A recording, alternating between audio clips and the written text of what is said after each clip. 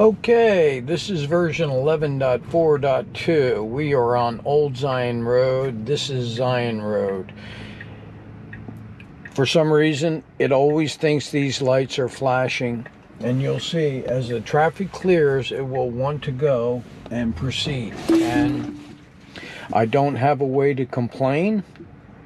Somebody said that thank you for your feedback. I got to push the button, but it didn't do anything. But it has always attempted to run that traffic light in that direction. However, if it were map data, it would also try to run that light in the opposite direction, and it does not.